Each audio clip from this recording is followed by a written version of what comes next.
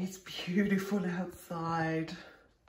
I just put the leftover lasagna in the fridge and these two have been going at this pan ever since. They're obsessed. Oh, I feel good today. I've got therapy at 10 and I've got the right time this time, so that's good. I feel like I've made some progress. My writing in my planner is really helpful.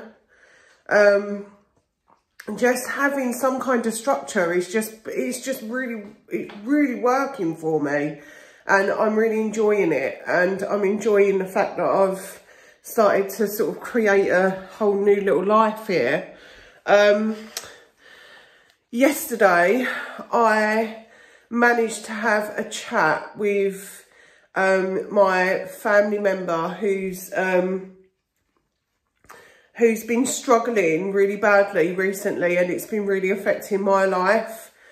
Not because, I sound like a narcissist, don't I? Not because it's all me. It's not like that at all. What it is that if I'm suffering badly from anxiety, right? With, like, you know, I have been for some time. And if you then get somebody else that's then having a bit of a mental health crisis and shove them in the mix, it really does make for a difficult time. And so literally I was like, I can't go on like this. I need to be able to sit down and talk. So I done that yesterday, sat down, explained how I was feeling, explained what I felt was going on with them, and they confirmed that I'm absolutely right, that they have been struggling, and there has been, you know, like some mental health issues there, and would, you know, like come to like some kind of middle ground that it would be right for them to go and seek medical advice at this stage. And, you know, we're going to be able to have more talks now, which will, that initial talk about it is so awkward, but it so shouldn't be. This is what I really want to get out there. It shouldn't be. It doesn't matter whether you're male, female, kids, adult, old, young, it doesn't matter. If you're suffering from mental health issues, you talk to someone. Please do. It's easier than you think. I've put this off for weeks and weeks, not doing it, because I've been like, oh, I don't want to offend them. I don't want to push them over the edge. I don't want to make them feel bad. I don't want to make them feel how I feel, you know? I don't want anyone to go through that. But speaking about it, it opened up like, I don't know, it opened up like a can of fresh air. It was just lovely to be able to speak about it and just say, look, this is what I think's going on, and this is how it's affecting me and other people, not just me, but I want you to be okay. And so, you know, I want you to be okay, and you know, obviously I'm struggling myself at the moment, but I'll do anything I can to help you be okay. And it's, you know, it's like difficult. It's a difficult conversation to have. It really is. And yeah, it's been tough, but I feel really good that I've done that, and that I managed to have that conversation and get that ball rolling. And now I feel really good about it. Feel good. I'm feeling really good about it. Can I say I feel good anymore? I really do though. I feel really, really good about it. I can't stop.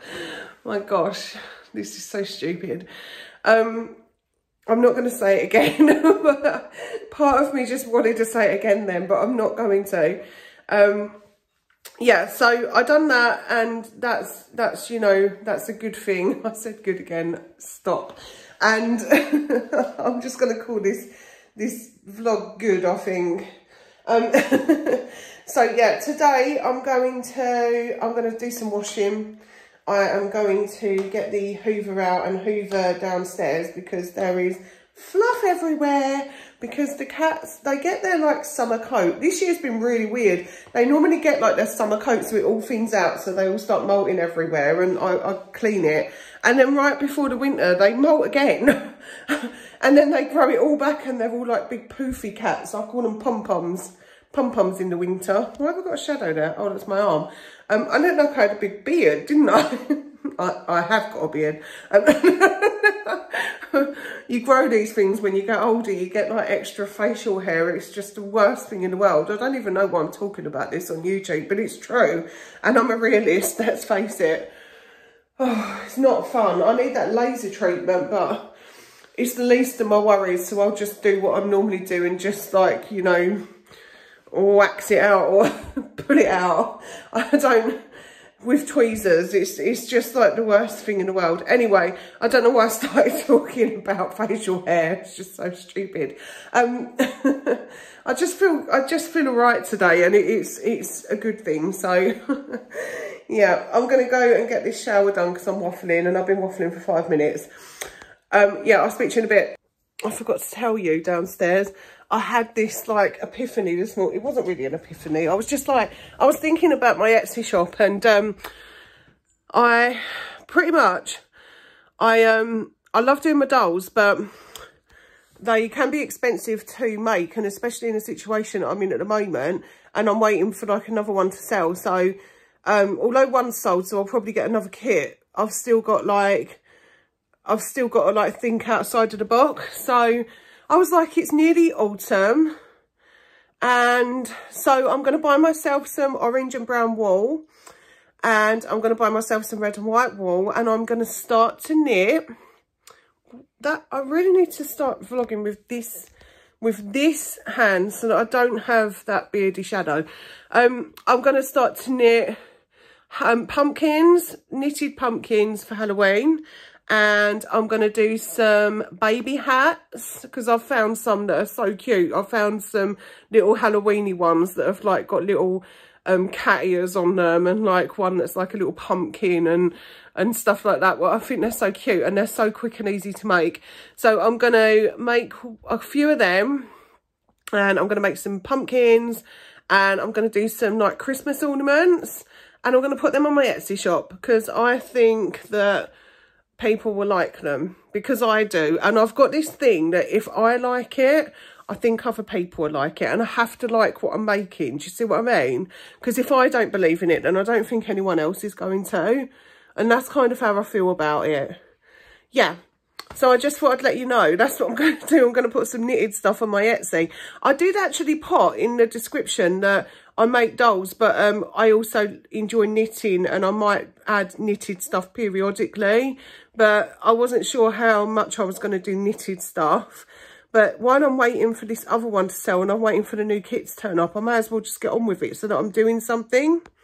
Okay, don't laugh, but I'm having a crisis, and it's a really stupid one, typical me. I just put the washing on a little while ago. I had therapy in between. So I put the washing on before I'd done the therapy.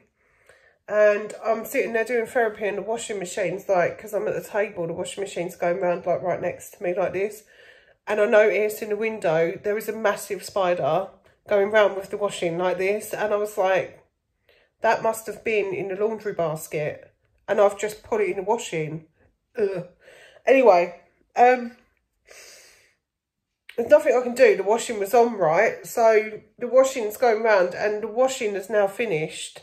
And there is one of these spider's legs in the door. So now I can't get the washing out. I can't touch it. What am I going to do? I have to wait. I have to wait till my husband comes home, ain't I? And he's going to have to get the washing out. And he's going to laugh. Well, he'll think I'm an idiot. What am I supposed to do? My washing machine. The spider's probably dead, because if it isn't, it's missing a leg. But what am I supposed to do? It's like my washing's being held hostage by a potentially dead spider.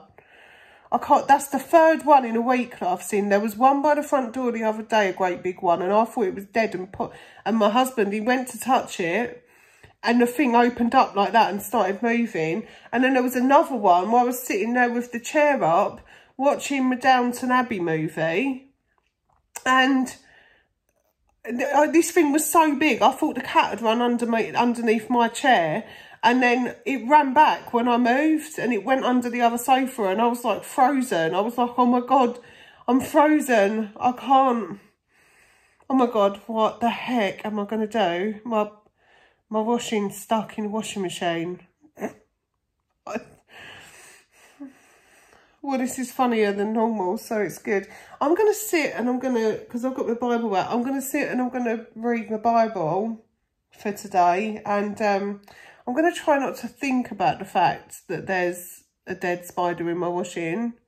I'm going to just try not to think about that. And I hope that it will just go away and somebody else will come and sort the washing out for me.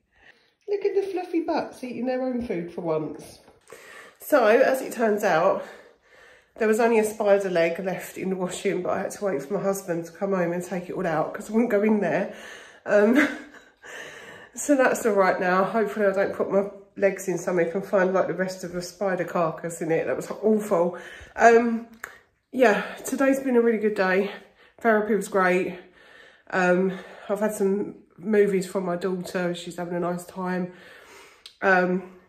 Yeah, I've had a really good day today and I feel really good. So that's good. I can't stop saying good today. I don't know what's going on. Anyway, tomorrow is going to be even more good because I'm going uptown. I just knocked something over. My baking tray just fell over on my draining board. I'm going uptown, so we're going on a train ride tomorrow and I'm staying overnight. So that's going to be really, really fun. I'm so excited. So I'm doing that, and then the following day I'm going to go see my mum. So that'll be really good. So we've got a couple of days out to go. It's going to be weird not being at home tomorrow, but that's all right. It's only one night. I'll survive. And I'm going to go. See you on the next one.